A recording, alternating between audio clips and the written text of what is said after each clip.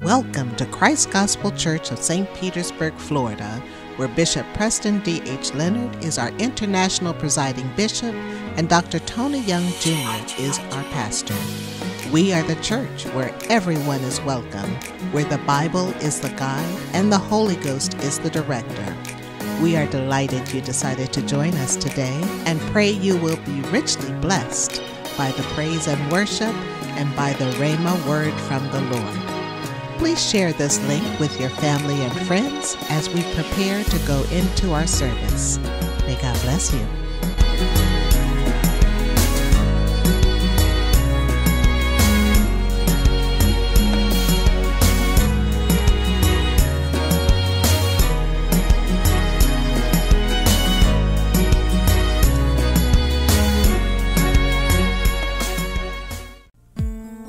Praise the Lord, Christ Gospel Church family and friends.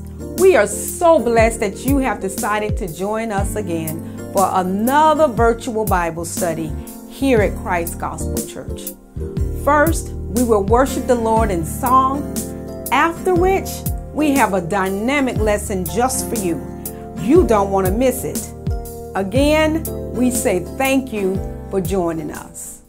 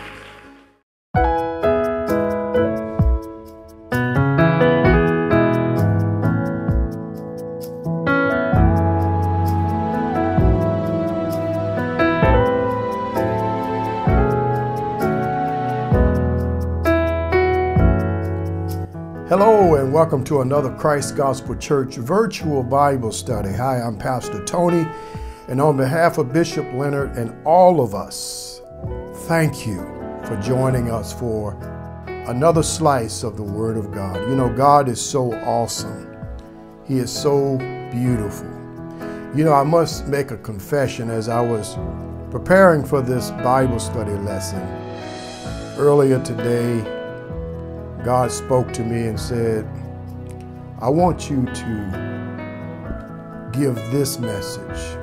And what he gave me was a simple but very strong, powerful topic. But it is a response that we all should know and we must embrace. You know, before we pray, I just want to say love is a necessary and a critical ingredient to our peace and our well-being. Amen. Love is considered by many the main ingredient or the main element to a life of happiness and peace. You know, the late Gandhi said, where there is love, there is life. Someone else says, you know, love makes the world go around and around. But as I think about that, that's a merry-go-round. You're really not going anywhere, right? So love doesn't make the world go round. It actually makes the ride worthwhile. Yes, love makes life bearable, believable, and beautiful. But let's pray and ask God to bless us because he has a word for us tonight. Father, we thank you, we bless you, we honor you. We just thank you for this chance to come together and to sit at your feet, to receive what you have for us tonight. God, I pray that you will remove all distractions, any multitasking that we may be tempted to do. Lord, help us to just listen to what your Spirit is about to share with us.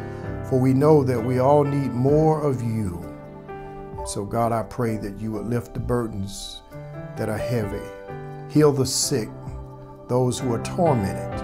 And we'll say thank you for these and all blessings in Jesus' name. Amen. You know, there's a simple song that I learned as a child, and maybe you know it. I'm not going to sing it, but I'm going to share the lyrics with you. It says, Jesus loves me, this I know, for the Bible tells me so. Little ones to him belong. They are weak, but you got it, he is strong. It says, yes, Jesus loves me. Yes, Jesus loves me. Yes, Jesus loves me. How do you know? For the Bible tells me so. Tonight, I want to simply talk with you from the topic, because he loves me. Can you say that with me? Because he loves me. One more time.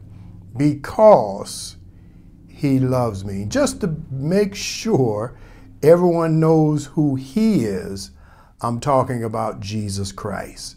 Because Jesus Christ loves me.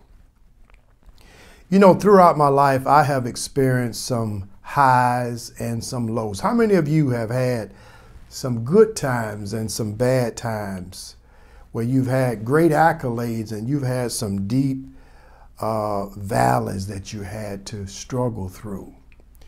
You know, when I'm feeling down and out, and sometimes I just have to make myself happy by just being thankful.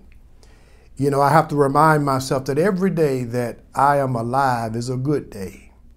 Thank you, Jesus.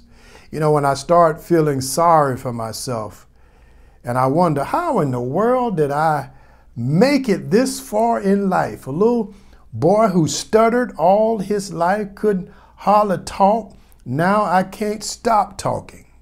Praise his holy name.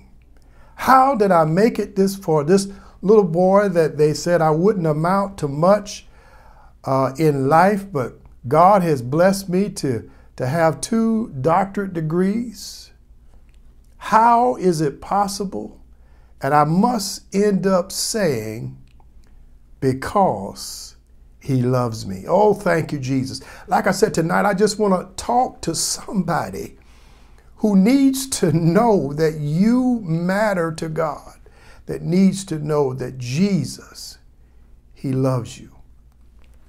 You know, have you ever thought what would have happened if God didn't love us? I know that's hard to even imagine, but just try to imagine. What if, after man sinned in the Garden of Eden, God says, tough, you messed up, you disobeyed, your sin is over, get out, and oh, by the way, I don't love you anymore. Just to even say those words don't make sense, because God is what? God is love. But you know what the Bible says? The Bible says after man sinned, God came walking in the garden looking for man. Genesis 3:9 says, and the Lord called Adam and said unto him, where are you? Where are you, Adam? And after a conversation with Adam, Eve, and the serpent, look what God does. God clothed them with warm clothes before driving them out of the paradise, out of the garden. What would have happened if God just kicked them out when he came down and said, y'all messed up, get out? He kicked them out with their flimsy fig leaves. Well, I can tell you, based on nature and biology, that those fig leaves would have faded away in a few days, and they would have been naked. They would have been ill prepared for what they had to face. They probably would not have made it through Genesis. But as they left the garden, as they left the paradise, that pleasant place, wearing their new skin tunics, they had to think, I know we messed up. Baby, we messed up. And God cannot lie. He told us that we was going to die. But he clothed us. He put some new threads on us. And they must have thought, why didn't we die already?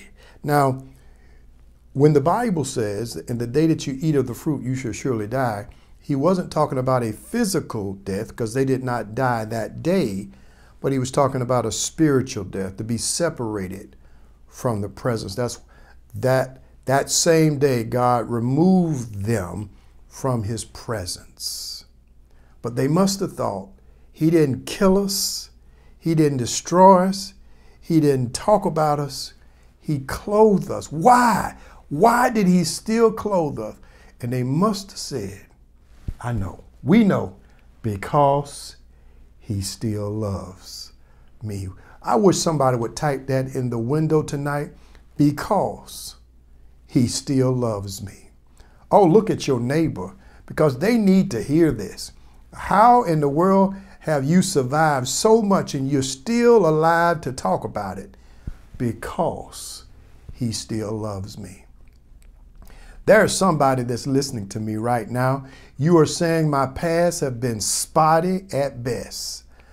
I've hurt those whom I should have loved. I've disobeyed my elders who have tried to help me, to save me.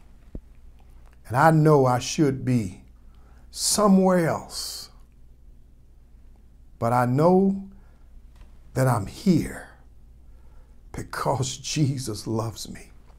You know, I have what I have. I don't have much, but I have what I have. Why? Because he loves me. I am blessed with what I have because he loves me. Oh, I just wish somebody would just thank God with me. Lord, I thank you that even when I wasn't worth saving, Lord, you saved me. Even when I wasn't worth loving, you clothed me with your love. Yes, praise his holy name. You know, there are over 500 verses in the Bible with the word love. And I just want to just quickly talk about a few of these. I'm not going to hold you long tonight. Like I said, I'm just going to talk with you. The first time the word love is mentioned in the Bible is in Genesis 22, verse 2. Now, it is interesting that the first time love is mentioned in the Bible has to do with a father, Abraham, who loved his son, Isaac. And the father was willing to sacrifice his son to prove his love to God. Oh, that's a good place to ask the question. How deep is your love? What are you willing to do to prove your love to God? Abraham took his beloved son that he loved and was willing to lay it all on the altar. What are you willing to give to prove your love? God has already proven his love, because while we were yet sinners, Christ died for us. For God so loved the world that he gave his only begotten son so that we can believe and have life and not have to die and go to hell. Now, the first time the word love is mentioned in the New Testament is in Matthew 5:43 and 44. And this is where Jesus is telling us to love our enemies. That's an unpopular subject, Dr. Young. Don't talk about loving people who done mess with my Kool-Aid. Don't tell me to love somebody who I can't stand. Don't tell me to love somebody who has mistreated me and persecuted me. Please don't mess up this Bible study. But I'm gonna mess it up a little bit because we need to hear the truth. Jesus is telling us that we should love our enemies. And then he goes on to say we should bless them who curse us. Ooh, that's tough. To do good to those who hate us. And to pray for those who despitefully use us. Anybody kind of feeling a little certain kind of way? Well, let me help you out. Jesus died for them just like he died for you. Can I go a little deeper? You know, we got some folks that we have done wrong to. And God still forgave us. And many of them have forgiven us. So when someone comes and hurt our little feelings, we need to be willing to forgive them. Praise his holy name. You know, God is love. How did you know that? God is love. It doesn't say God has love, but God is. The essence of God is love. You know, in 1 John 5:2, it says, but we know that we love the children of God when we love God. Oh, I just said something. Can I say that again? How do you know that you love God? How do I know that I love God? The Bible says, for we know that we love the children of God when we love God and keep his commandments. So, Dr. Young, you can't say you love him, her, this one, that one, when you don't love his children. And can I help you out? All God's children are not good children. Oh, somebody may be wondering. Well, let me help you out. The first two children God made was Adam and Eve. Adam, male and female. Those were the first two children God created. And he placed his children in a perfect garden. And guess what the first two children did? They messed up. But because, listen to this, because they were his children, God was still responsible to take care of them. Oh, thank you, Jesus. That's why I believe, because God is love and that's his nature, and they were his children, God had to prepare and provide for his family. Oh, somebody just got delivered, because you're thinking because you messed up. Thank you, Holy Ghost. Because you messed up, God ain't got nothing to do with you. No, that's the way we treat each other sometimes. Help us, Jesus. When we don't do what we expect others to do for us, or vice versa, then we get into a point where we distance ourselves. But look what Jesus did. After they disobeyed Jesus, after they disobeyed God, God came looking for them. You want to know what a saint is? A saint is a person who will come looking for somebody even when they hurt you. Even when they do all the things to try to punish you, cause pain, a saint will go looking for them and looking for opportunities to be a blessing. Even when we are hurt, we can still love. Even when we have been disappointed, guess what? We can still love. We can still love. Why? Because Jesus still loves us. Somebody said if you want to survive, you must learn how to do three things. And I'm going to end with this tonight. Anybody want to know three things that you should know how to do very well if you're going to survive and get through this life? Number one, you got to learn how to live, learn how to laugh, and learn how to love. In other words, you got to live simply, laugh often, and love deeply. I just heard somebody say, can you say that again? Let me put it on the screen right here. Live simply, laugh often, and love deeply. You see, many people are alive, but they're not living. Some are laughing, but just not too often. And most people can talk about love, but few can admit that they have truly loved deeply. How deep is your love? Is it deep enough to do what Jesus did in the garden? Uh-oh. Is it deep enough to close the people who have disobeyed and hurt you? Is it deep enough to love those who have broken your heart? And while you are marching them out of your paradise, while you are removing them from your life because you don't want toxic, dangerous people in your space, God gives you common sense. God was not going to let them stay in paradise and eat that tree of life. He removed them, but he loved them first. Removing people from your life is not always hatred. Sometimes the best thing you can do for people is to tell them bye-bye. I love you, but you got to go. Even though that son or daughter has disobeyed you, they have broke the house rules, they have violated the morals and the ethics you taught them, you can still hug them.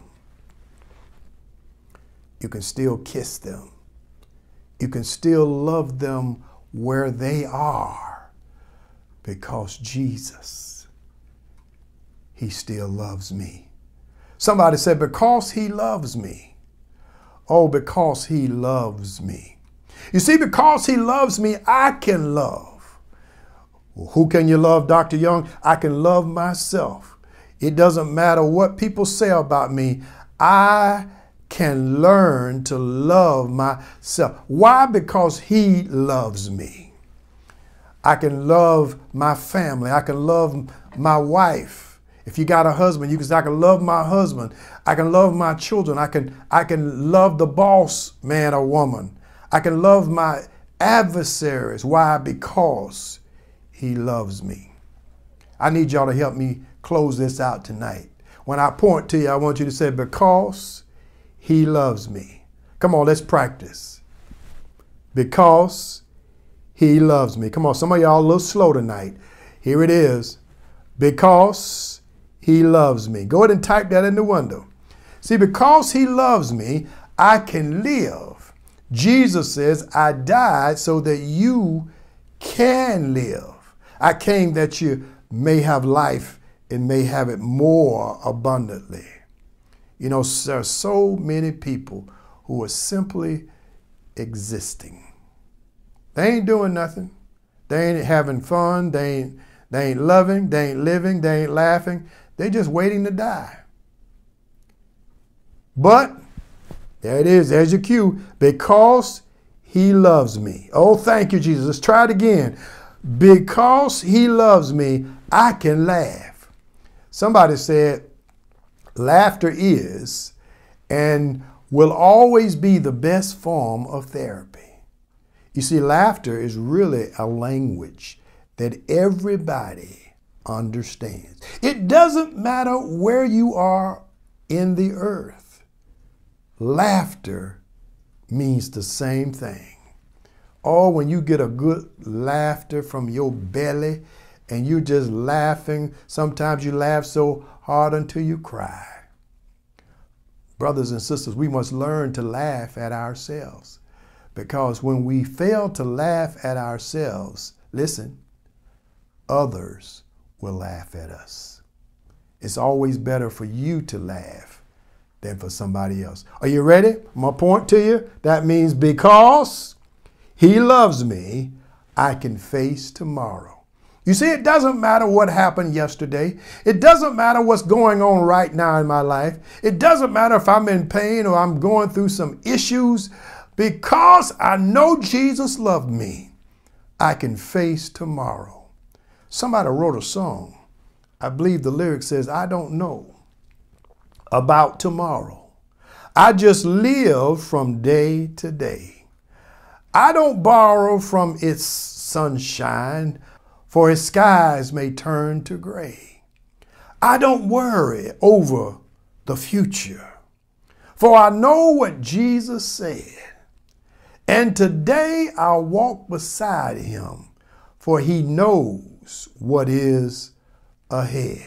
You see, there are many things about tomorrow that I don't seem to understand.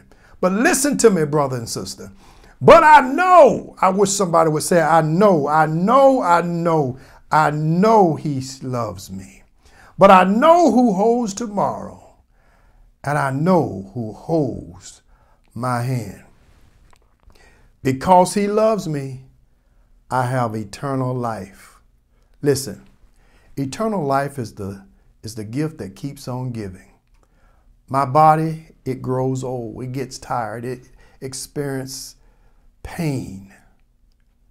But because he loves me, he has promised me eternal life. This means that when I accepted Jesus Christ as my personal Savior, I was invited into the kingdom of God.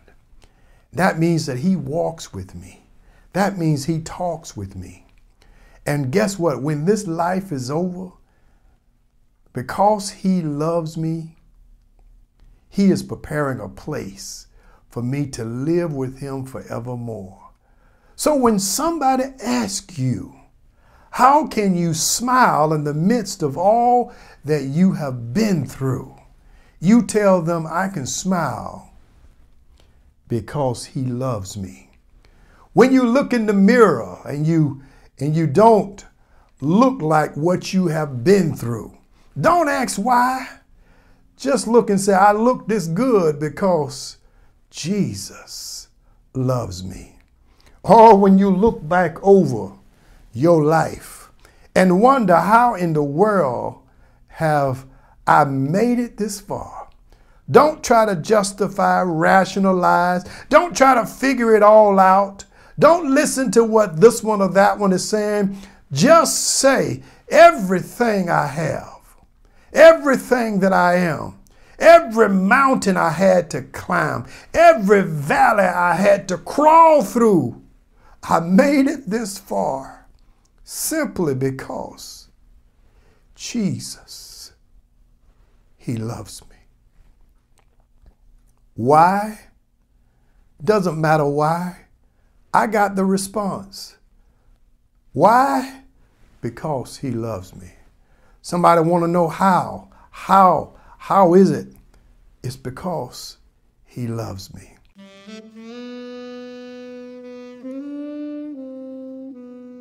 No doubt there's somebody here tonight who don't know Jesus Christ as your personal Savior. I want to invite you to join me and millions around the world into the kingdom of God. If you don't know the Lord Jesus Christ as your personal Savior, it is my responsibility and duty above everything else I do. That is to lead folks into a closer relationship with Jesus Christ.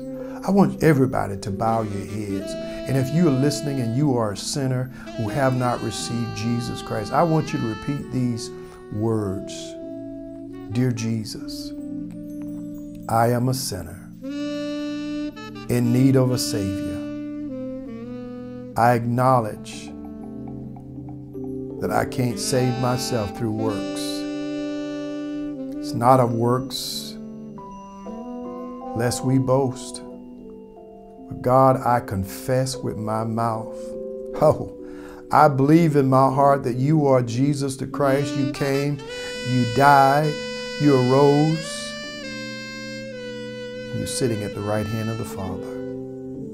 I receive you into my heart right now, today, right now. Come in. Be my Savior. I'll be the sheep of your pasture. And I'll say, thank you, Jesus, because I know that you love me. Thank you, in Jesus' name. Now, Father, I want to pray over those who are struggling in other areas, those who are sick. God, I lift up those who are in the hospital, those who are in the nursing homes, those who are bereaved.